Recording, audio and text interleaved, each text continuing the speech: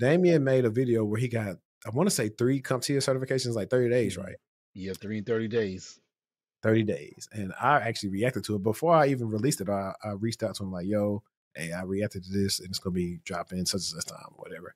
Because I knew you were new, so I didn't want you to feel like I was ragging on you or whatever, right? So I know some of your family popped up on there, so they probably didn't even know that I had actually spoke to you and was actually talking to you behind the scenes or whatever. For me, it was just a different way to just react to different content because at that time, you had so many people making tech content or trying to get in, and so everybody's sharing their differences. So I was just giving my opinion based on, I think at that time I had already been in 8 or 9 years, so I was telling people based on what I know now is why I probably wouldn't advise it, just because of not even on the fact of like how hard it is retaining that information, but how sometimes what it could do to you as well with. And I'll let you give your opinion on it. But what I feel like happens a lot of times is a lot of the new people have watched a lot of these content creators tell them, go get your security plus, go get your network plus, go get this. And it builds up this level of expectation for them. And then they get everything so fast, but the job doesn't come as fast as they thought it would happen, as fast as they passed that test. And so that's what I tell people, like, well, I'll be like, does it matter? It can, but the way that people can either proctor these tests or go take them for you or how fast you can pass it has kind of let down like the level of relevance that a lot of hiring managers used to have for the search, just because of how people are able to memorize information and then take it. And they've had plenty of people who've got certifications but got on the job and then pan out. And so that's why I always tell people, like, they're good, but you have to do your own thing to kind of make sure you can understand it if you're not at a lenient company. So I always tell people, maybe 1 or 2, but if you start getting too many, you might oversell yourself. And if you do get hired, they may have false expectations on you. So what I really want to say about that too, and I think I said in the comments, is like everything you said was right. And I actually agree with everything, every part of it, the entire evaluation.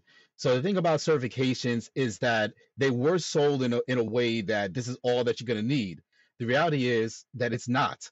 And my position was a little bit unique at the time, where I was a complete true beginner. I didn't have a network. I didn't know anybody in this field. So this is my way of getting an overview or orientation of what was going on at the time. But what I can say is, like, did it lead to a job? Not directly. And I think that we're going to talk about that. Like, I put it in some of the slides that we're going to talk about, because it's not certifications that get jobs. It's really skills that get the job. And what the certifications did for me, it told me what skills I need to go get. It gave me the vocab that I needed around the area. But directly, no, it doesn't lead to a job the way that people made it seem. So when people watch your reaction, I know that you're kind of treading carefully on it, but the reality is that you were right. Like, no, there's no ifs, ands, or buts about it. And also the expectation that people can have. Like, I do believe in doing certs fast just because I want to get them out the way so you can move on to better things. Like, for example, we're going to talk about that too. Like, networking, I think, is probably one of the bigger things that you're going to want to do. And if I can get the certs out of the way, then I can start networking faster. That's all it was. So that's what was going on in my mind for it. But my position at the time was unique, and the reality is, yo, you know what you was talking about. That's it. That's all it is.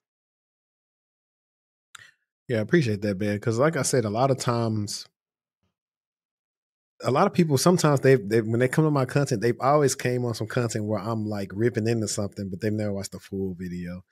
Like I have like my biggest short to date is telling people, hey, certification is not going to get you 6 figures. And I still get people to come. It's not.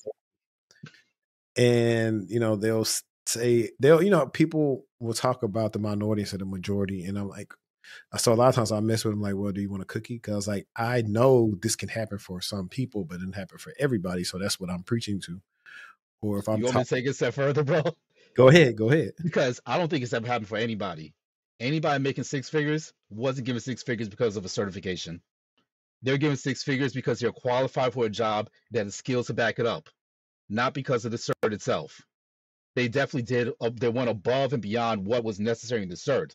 But ain't nobody out here, even in today's world, just writing a 6-figure check to somebody just because they got certed. Yeah. I would say there's some caveats from that, just based on what I know from coaching over the last 5 years. Like, certain people have certain relationships and all they've had to get is a certain cert to meet certain requirements and they're getting the job. Or there are people who have some high level skills in another type of job role, and they have some transferable skills that lead to that. Yeah. So I always put those caveats out there because there are people that's like that. Because there'll be people right now that watching. They say, "Well, hey, you just did a video of a person who didn't have no experience, and they making six figures doing this and that." So I was like, I know those, but I was like, for most people with no high level income skills already, starting from zero, Yeah. most likely you're not going to get six figures. You hopefully you will get 45 to 55, maybe at a help desk or something. Possibly. Because and what you just said is the real truth, is that they already had some high level skills that were in demand, whether it's like organization or some type of project management, and they're brought into the tech world to be able to put together projects, because some of us as engineers, we're not that organized, and we need someone that's on the outside that can, keep us accountable and organized. And that's a six-figure skill that they had. And they said, okay, if you go get your sec plus, we'll bring you in to be able to help us get organized. But really, the six figures is for that skill of project management. Or like, well, the other thing that he said is that they already knew somebody, so it was now their network and who was vouching for them, and it was that person saying, "I'll hold this person's hand. I'll make sure they get the job done. I'll make sure they become competent in this." And that's what did it more than the cert itself.